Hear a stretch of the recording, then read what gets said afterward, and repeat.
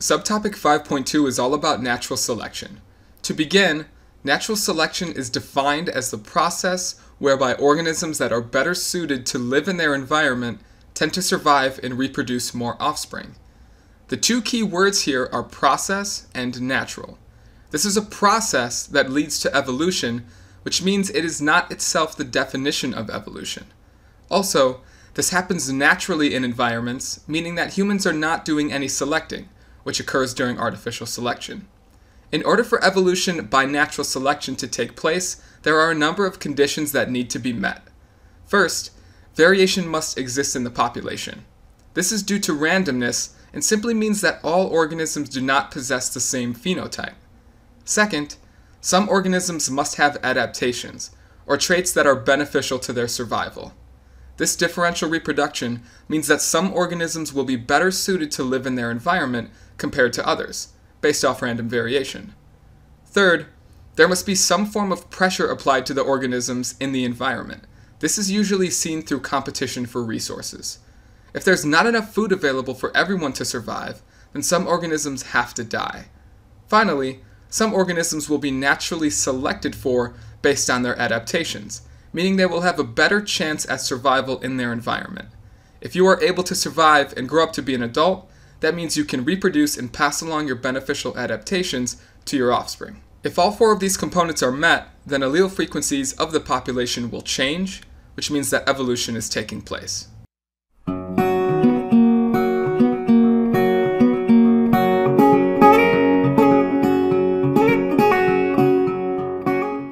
As stated earlier, in order for evolution to take place, there has to be variation in a population.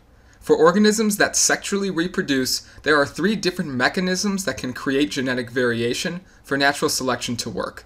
The three methods are mutation, meiosis, and sexual reproduction.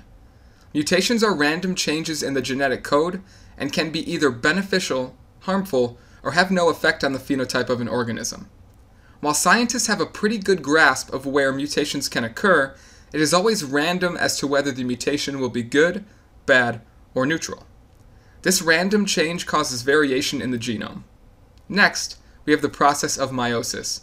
This is a reduction division of one diploid cell that creates four genetically different and haploid daughter cells.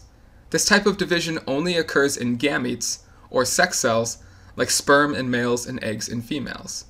This creates variation because each sperm and egg cell are genetically unique, which is created by independent assortment of chromosomes and crossing over.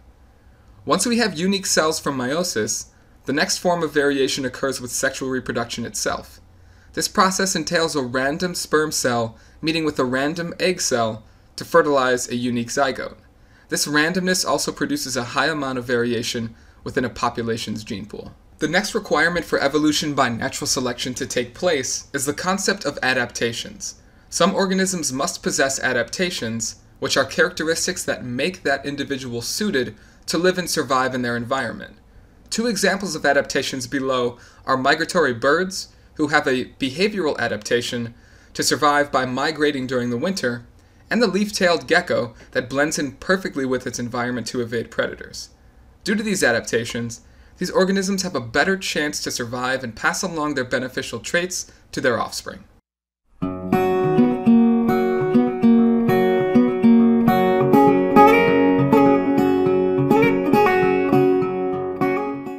The third requirement for evolution by natural selection to happen is based around the idea of competition.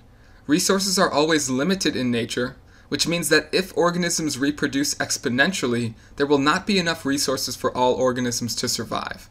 This race for survival creates competition.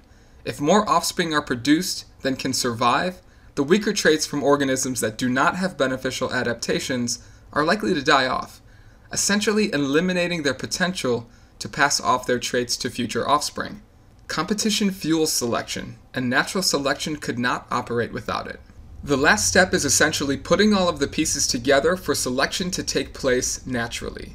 Individuals that are better adapted to their environment tend to survive and reproduce more offspring, passing on their genes to the next generation. Let's look at this example. There is a population of mice that live on these dark rocks and possess variation with their fur color. The black mice have a beneficial adaptation based on the environment being a darker color. There is competition between the mice for food, meaning that the mice have to expose themselves to forage. The selection here happens with their predator, which is the bird. The bird can better see the lighter mice because they stand out against the dark environment. This means that the darker mice will survive at a higher frequency and reproduce, passing their genes onto their offspring. As you can see, the allele frequencies of the light versus the dark fur-colored gene is different after generations have passed, meaning that the population is evolving over generational time. It is important to note that adaptations are based solely on the environment, and if the environment changes, a beneficial adaptation could turn into a harmful trait. If this population of mice were to relocate to an environment with a lighter background, the lighter mouse would then possess the beneficial adaptation, where the darker mouse would not be selected for.